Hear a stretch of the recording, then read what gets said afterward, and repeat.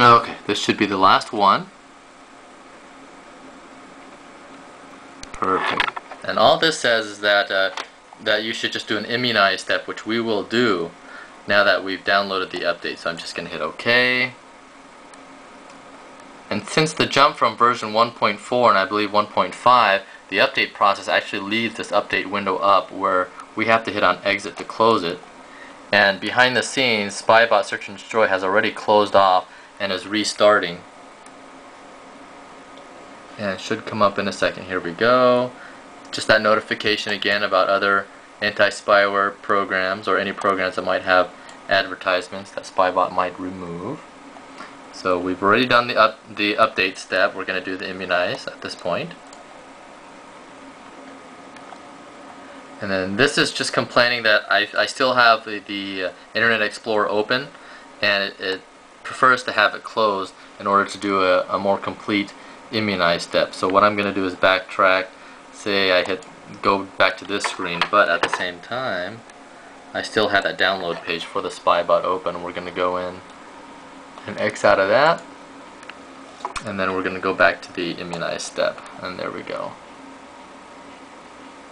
Okay, it cycles through, and the red entries just mean how many entries that it still needs to process into our browser for like the blocked and trusted lists and stuff. And let me just maximize.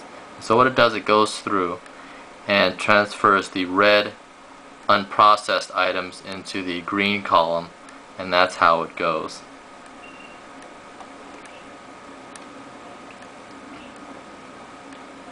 And what it does in a sense is it goes into the security settings of the browser for each user in the computer, each user in Windows. Like for example, we've got Kim Lim here, which is my dad, default profile, software profile, and then modifies the trusted sites list in the securities tab of Internet Explorer. And so that's how it keeps the browsing a little safer for us. And that's what the immunization step does. And so it looks like it's complete. We're at 0 there and all green, so we're good to go. So at this point we go in and I'll show you guys how to do a scan. So we just hit the Spybot Search and Destroy tab. We look for the check for problems, and then we get this notification saying please wait, scan in progress. And we've got the progress bar at the bottom, which will start in a second here. Bring the mouse, there you go. You've got the tally as far as the numbers of files it has scanned, and then we've got the blue bar that eventually will go all the way across to the end of the screen over there. So for most computers I found that it takes anywhere from 10 to 20 minutes. So obviously I'm just gonna go ahead and put the camera down and let it go through here. This may be a better view. Alright, perfect. Alright, so far so good. We're getting close. And notice so far on the main screen here is where it lists any items that it may have found, and if it finds anything, it'll list it in red. And so far it's a pretty clean scan.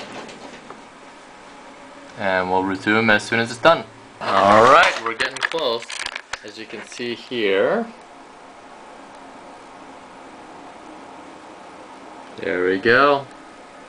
Just finished, and then starting to spout out a few red entries, which it does pretty often that I've seen after the end of the scan.